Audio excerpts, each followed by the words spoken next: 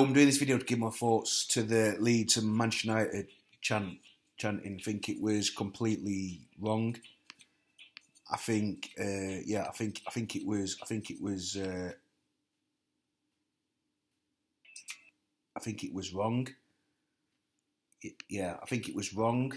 I think,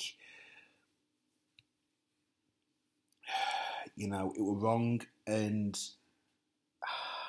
I see two sides of the story, but I'm just thinking that maybe a partial stadium closure would be the way forward, because it's just, both teams, it can't happen, and it would hopefully it would stop this happening if this occurred.